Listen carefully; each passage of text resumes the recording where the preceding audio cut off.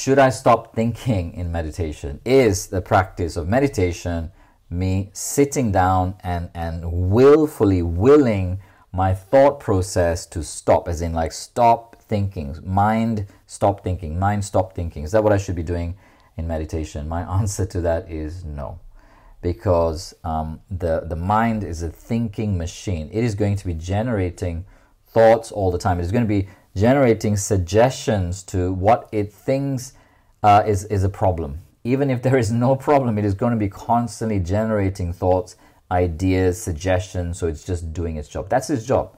The mind is a thinking machine, so it's going to do thinking and it's going to give you thoughts.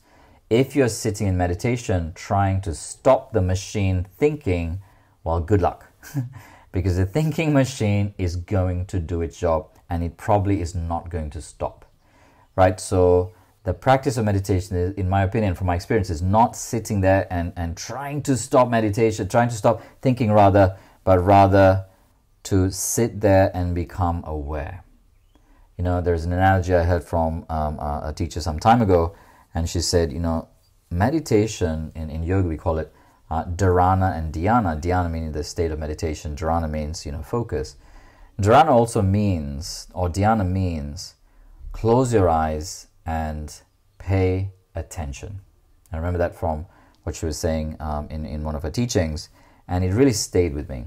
So meditation is not close your eyes and get high. Meditation is not close your eyes and fall asleep. Meditation is not close your eyes and check out. Meditation is close your eyes and wake up. Open your eye of the mind.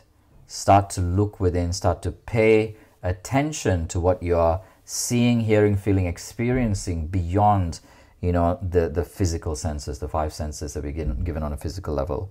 And it starts then open up faculties of awareness that is just not possible when we are stuck in thinking, thought and thinking, which is just kind of like, you know, if you're listening to the audio, I'm just kind of pointing here to the head, right, the top and the bottom of the head. I mean, most of us are just living in our heads, not connected to our bodies, not connected to our hearts, and certainly then not connected to, you know, the energy of all that is, right? And meditation is a journey of, I tend to generally teach starting with breath and body awareness, and then from there moving into awareness of, you know, sensations, emotions, and then expanding outwards into the frequency, the energy of all it is. Because I believe our work in any spiritual teaching, you know, and I teach, you know, yoga and train yoga teachers, I teach meditation, I'm a healer as well, and really all of those modalities point to one thing, and without, you know, sounding religious, ultimately it's to connect us to the divine,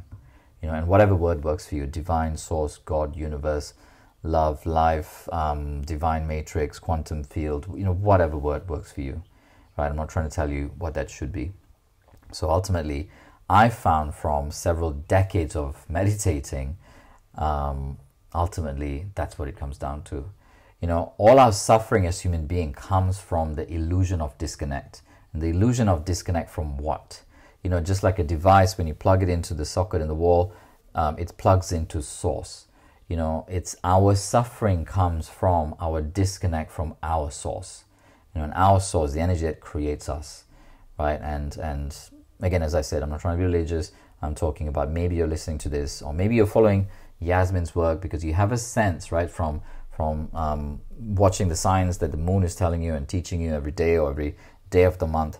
I know, you know, that's what Yasmin's, you know, the specialist in, you know, nature, the moon, right, the universe.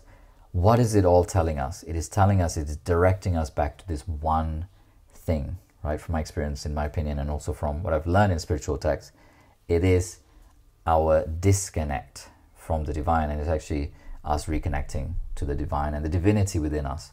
So to me, meditation, if that's too much, that's too grandiose, you're like, oh my goodness, you mean I need to sit down and close my eyes and connect to my divinity? It's like, don't even worry about that. Start with your breath and body connection. Pay attention to your breath, pay attention to your body, and that in and of itself will take you on a journey of reconnecting. Right? That's all you need to do. Our job is to show up. As it says in the Bhagavad Gita, your authority is in the actions, not in the results, not in the fruits of it. So our job is to turn up, do that meditation every day, even if it's just 5 minutes a day. That's awesome. I hope you enjoyed that. Remember to leave me a comment below or any questions you may have about the topic covered. And if you haven't done so yet, hit subscribe and the bell icon so you'll be the first to know when I upload my next video. Also, if you know someone who may benefit from this video, please hit share and share it with them. Lastly, I commend you for your commitment to growth and personal transformation. Here's to your epic awaken life. See you in my next video.